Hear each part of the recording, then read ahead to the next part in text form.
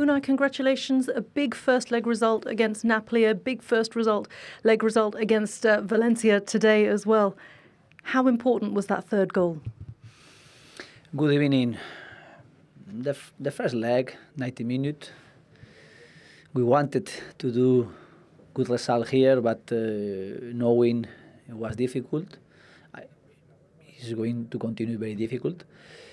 The first goal, when we considered the first goal, our response after was very well, with calm, with passions, taking our moment, and our two goals in the first half, I think, give us confidence again.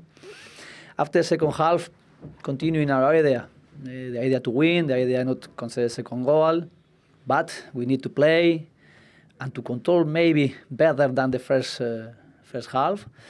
I think the second half is more normal than we prepared this match, and the third goal was coming at the end of the match, and for us is also important. But continuing 50-50 this round. That first goal that you did concede early on in the first 10 minutes, was that the only negative today? And are you concerned defensively? Because this team has been conceding goals in the Premier League as well. Yes, but they are very well player, very good team.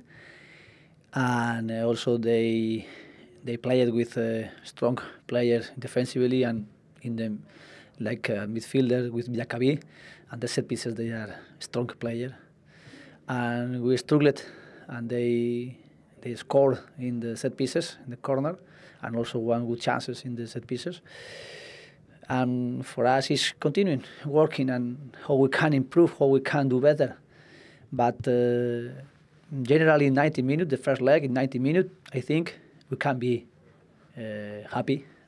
We can be proud of the players. We can be proud of our supporters here at the Emirates. And now with the same passions we prepared the first leg, we are going to prepare the second, because we know there is going to be very difficult. Laurent Koscielny, the captain, looked like he was struggling a little bit. Is he okay? Did he take a little knock today?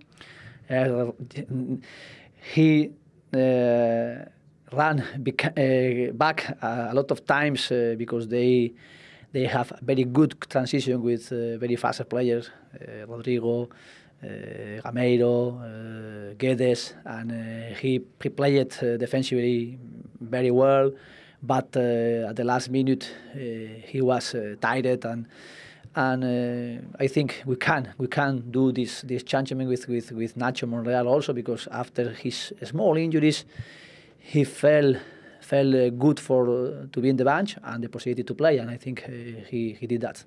Well done today. Thank you, Unai. Thank you.